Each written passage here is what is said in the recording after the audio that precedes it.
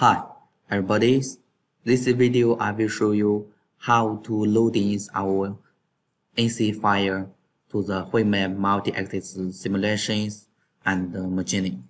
Okay, we can use the HuiMaiTech and select the program with the G-code files, and look, if we select the CHE, select, now this is our program.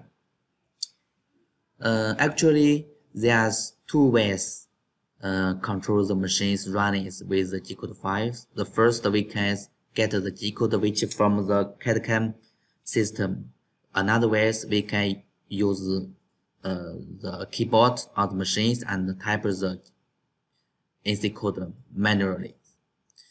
The first way is we can select the G-code file from these dictionaries, and how can we find it in our PC? Okay, I select. Look, this is my installing path. We can put the G-code file in this path, and then we can select from this area. Okay, thanks for watching.